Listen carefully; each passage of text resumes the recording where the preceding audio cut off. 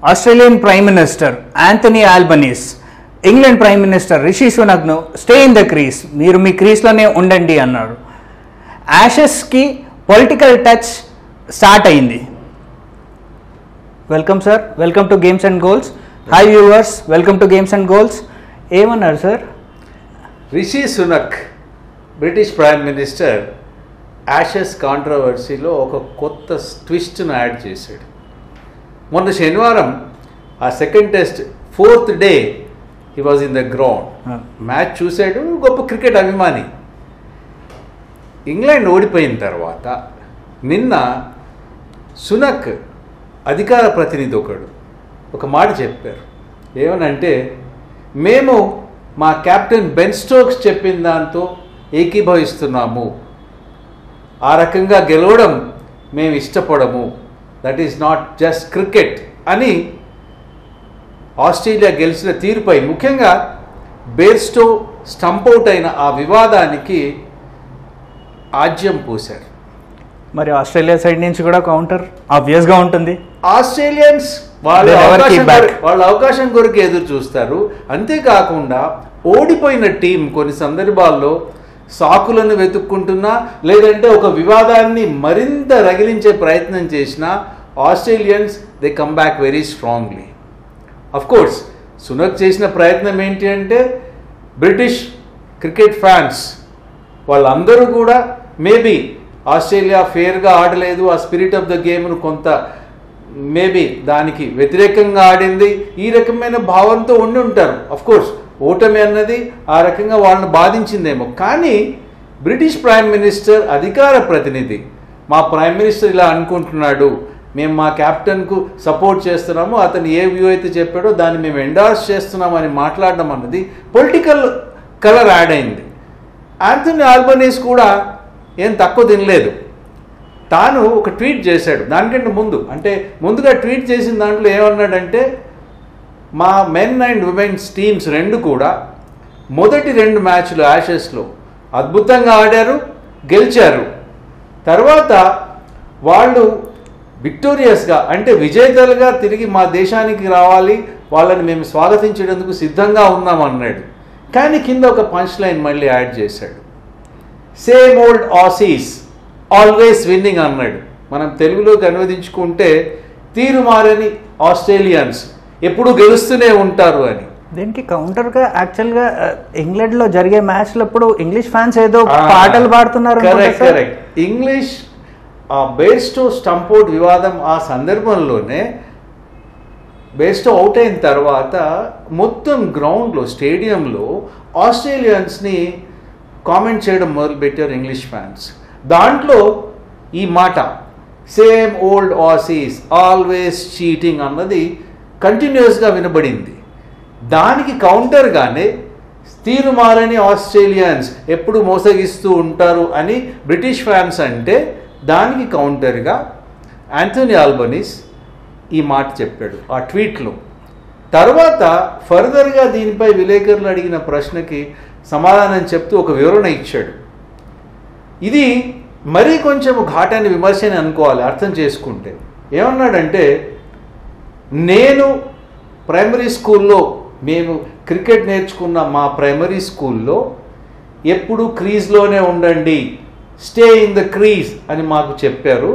బహుశా British prime minister Rishi Sunak వెళ్ళిన ఆ స్కూల్లో అది చెప్పి ఉంటారో లేదో తెలియదు, మరి బహుశా ఆయన దాన్ని ప్రాక్టీస్ చేశారో లేదో తెలియదు. కానీ క్రికెట్ పరంగా చెప్పాలనుకుంటే మాత్రం stay in the crease, Bairstow క్రీజ్లో లేడు కాబట్టి అవుట్ అయ్యాడు అని చెప్పాడు. దీనికి ఇంకొక రకంగా చూస్తే క్రీజ్ దాటకూడదు అంటే గీత దాటకూడదు అని, క్రికెటేనా లేకుంటే ఏదైనా ఏ రకంగా అయినా సరే, అంటే ఆ హెచ్చరిక అన్నది కూడా చాలా నర్మగర్భంగానే చేశాడు. కానీ అర్థమవుతుంది ఖచ్చితంగా. ఎందుకంటే మేలోనే ఇటు ఆస్ట్రేలియన్ ప్రైమ్ మినిస్టర్, తర్వాత బ్రిటిష్ ప్రైమ్ మినిస్టర్ వాళ్ళు ఒక సమావేశ సందర్భంలో చెప్పుకున్నారు ఏంటంటే, 2 దేశాల మధ్య మంచి క్రీడా సంబంధాలు ఉండాలి, పటిష్టపరచుకోవాలి అని చెప్పి.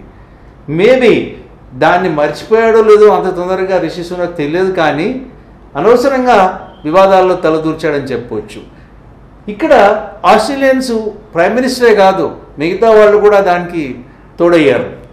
అనికా వెల్స్ వాళ్ళ ఫెడరల్ స్పోర్ట్ మినిస్టర్, ఆమె ఇంకో మాట అంది, మేము వాళ్ళని ఆల్అౌట్ చేశామా లేదా, మా greatest spinner at this moment Nathan lion లేకున్నా సరే మేము ఇంగ్లాండ్ని ఆల్అౌట్ చేసి గెలిచాము అంది.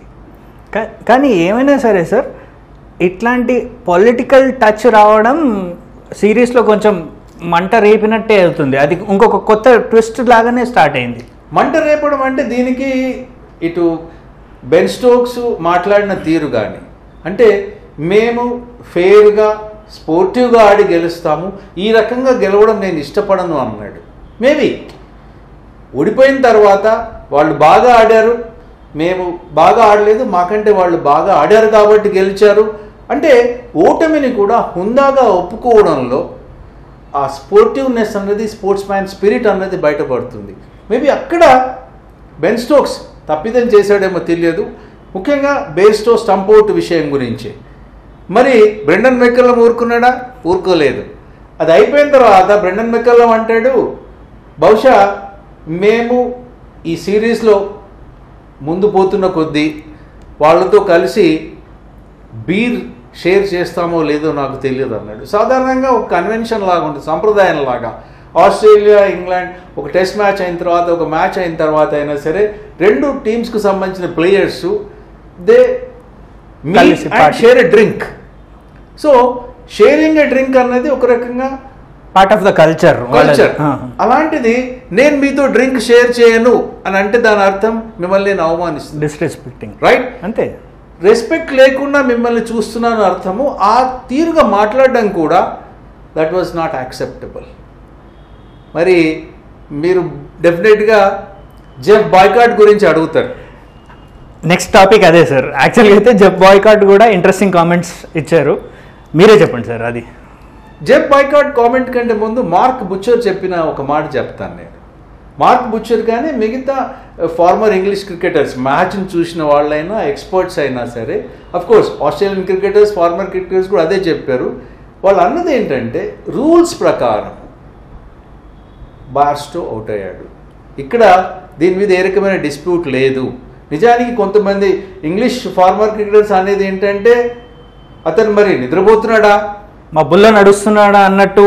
అది క్రీజ్లోంచి బయటికి వెళ్ళడం ఏంటి, బాల్ ఎక్కడుందో, ఎవరి చేతుల్లో ఉందో, బాల్ డెడ్ అయిందా లేదా అన్నది మీకు తెలియకుండా మీరు అక్కడ క్రికెట్ ఆడుతున్నారంటే దట్స్ నాట్ డన్. అందుకని రూల్స్ ప్రకారం మీరు అవుట్ అయ్యారు, ఇట్ ఈస్ సింప్లీ అవుట్ అన్నాడు. కానీ 82-year-old Jeff boycott always controversial, ఎప్పుడు ఏదో ఒక స్టేట్మెంట్ మ్యాండేటరీ సార్. అంటే జెఫ్ బాయ్కాట్ అఫ్కోర్స్ తన టైంలో చేసిన తప్పులు అవి గుర్తుకురా కొంతమందికి. సరే అది అంటే దాని గురించి మాట్లాడకూడదు. కానీ బాయ్కాట్ అన్న మాటల్లో అంటే ద టెలిగ్రాఫ్కి ఒక కాలం రాస్తూ ఆ కాలంలో బాయ్కాట్ చెప్పిన మాటలు ఏంటంటే ఈ రకంగా ఆడాల్సింది కాదు, ఇది స్పిరిట్ ఆఫ్ ద గేమ్కు వ్యతిరేకము.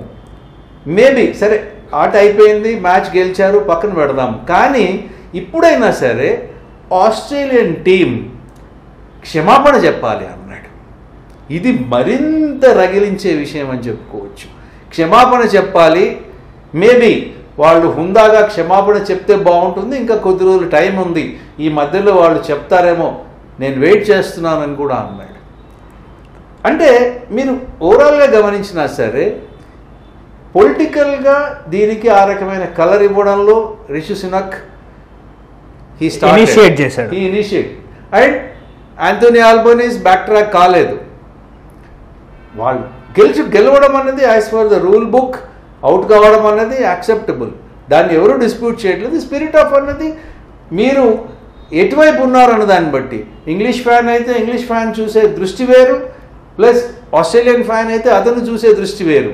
సరే మనలాంటి వాళ్ళు న్యూట్రల్గా చూసే వాళ్ళకి ఏంటంటే maybe spirit of the game ఉందా లేదా అన్న విషయాన్ని పక్కన పెడితే కూడా రూల్ బుక్ ప్రకారం అది అవుటే, కాబట్టి దాన్ని ఆ రకంగానే చూడాలి.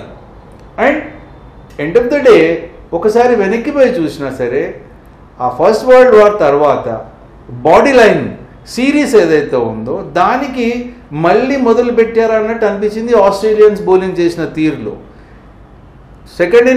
ఆస్ట్రేలియన్ సెకండ్ ఇన్నింగ్స్లో ఇంగ్లాండ్ కూడా అదే రకంగా బౌలింగ్ చేసింది. కాబట్టి మిగతా 3 మ్యాచ్లు అంత సుహృద్భావమైన వాతావరణంలో ఉంటాయా అంటే డౌట్. మరిన్ని వివాదాలకు అవకాశం ఉంటుంది. తర్వాత నోరు పారేసుకోవడంలో ఆస్ట్రేలియా తర్వాత ఎవరైనా. అందుకని 2 వైపులా నోరు పారేసుకునే వాళ్ళు ఉంటారు. కాబట్టి సిరీస్ మరింత హాట్గా జరిగే అవకాశాలు ఉన్నాయి. కానీ ఎగ్జైటింగ్ టెస్ట్ మ్యాచెస్ ఉంటే మాత్రం మనలాంటి true lovers of the game are neutral supporters, they will enjoy the game. Kishore గారు అన్నట్టు ఇంట్రెస్టింగ్గా ఉండాలి సిరీస్. ప్లస్ ఆబ్వియస్లీ ఈ కాంట్రవర్సీస్కి అయితే ఏం తక్కువ ఉండదు, అదైతే ఫర్ షూర్. ఒకసారి స్టార్ట్ అయినాక అది కంటిన్యూ అవుతుంది. మరి ఈ టాపిక్ మీద మీరేమనుకుంటున్నారు? మీ కామెంట్స్ తెలియజేయండి. Thank you for watching games and goals.